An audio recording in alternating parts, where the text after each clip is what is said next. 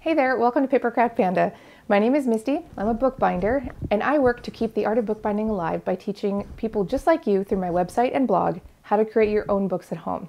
In the process of educating everyone on bookbinding, I get a lot of questions, and one of the biggest questions I receive is, which is better, Davey board or chipboard? If you're here watching this right now, you might be newer to bookbinding, looking to make your first book. You do a quick search on the internet, and you see terms like Davey board, binder's board, and chipboard. So what's the difference, and which one should I buy? Binder's board and chipboard are essentially the same thing. When you go to a retailer and they call it binder's board, most of the time they're going to sell you chipboard. The reason for this has a little bit to do with sales, but a lot to do with the fact that if you're new, you're going to recognize the phrase binder's board, and you're going to think, yes, that's what I need. And so they're definitely capitalizing on that phrase by using it to sell their board. Now, it's not necessarily a bad thing because chipboard can be used to make book covers. So what's the difference between these two types of boards? The difference really lies in the manufacturing process. We'll start with Davey board. Davey board is produced using wood pulp. It's put through a process called single-ply wet lap construction. This process creates a strong, homogeneous board. It maintains flexibility, but it has high corner crush resistance.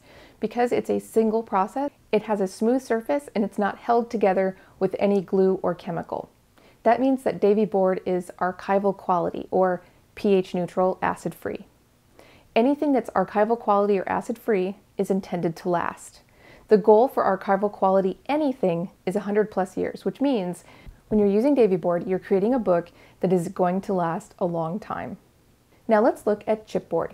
Chipboard is manufactured using waste wood. Waste wood is what's left over after wood pulp has been used. Layers of waste wood are pressed and held together by glue or formaldehyde. These chemicals mean that chipboard is not guaranteed to be acid-free or pH neutral, which means it's not intended to last. That said, some chipboard is pH neutral. So just be sure to check the package before you buy so you know exactly what you're getting. Because of the multi-layer construction that chipboard receives during its manufacturing process, it is also weaker in comparison to Davey board. There's very little corner crush resistance, and the surface of the product could be smooth, rough, or just have some type of texture. You wouldn't really know unless you're there buying it in person or when it gets to your house after you've ordered it. Chipboard is also low density, which means it shouldn't be used on books that are large, for example. Anything A5 or smaller would work though. Now let's look at some of the advantages and disadvantages of both of these types of board. We're going to start with Davey board. Some of the advantages of Davey board we've already spoke about, but I'll list them again. It's high density, flexible, it has strong corner crush resistance, it has superior dimensional stability, and it's pH neutral or acid free.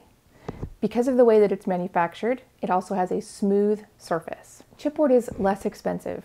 It comes in smaller sheet sizes, so it's more accessible to hobbyist bookbinders. And it's also easier to cut because it's less dense. So you can cut it at home in your own bindery using an Olfa knife or even a heavy-duty paper cutter. Now let's talk about some of the disadvantages, starting with Davey board. Davey board is more expensive overall.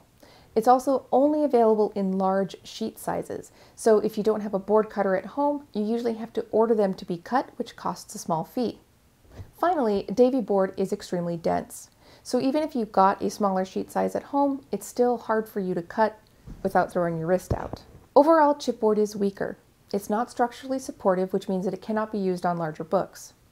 It's also not acid-free, so it's not guaranteed to last a long time. While these are disadvantages, for some people they might actually be advantages. So let's sum it up. Davey board is an archival quality, strong board that's intended to last. It's perfect for heirloom projects, restoration, conservation activities, books that you want to last a really long time. Chipboard, on the other hand, is affordable, available in smaller sheet sizes, so it's easier for hobbyists to get their hands on some of this to make new books. While they're not guaranteed archival quality, they're really good for short-lived or short-term projects, like kids' activities, holiday activities, things like that. Okay, so by now you probably know how to select Davey board or chipboard for your next project. Just remember, what kind of book are you making and how long do you want it to last? Once you answer those two questions, it becomes pretty clear which board you need to buy for your next project. Now, I've left some links below to the boards that I personally buy. I'm not affiliated with any of these companies, they're completely my opinion. If you have any questions, please let me know in the comments. And if you found any of this video insightful or helpful, I would love a like and a subscribe. It tells Google that my stuff is worth sharing, and I really appreciate it. Okay, until the next video, thank you so much for watching, and take care.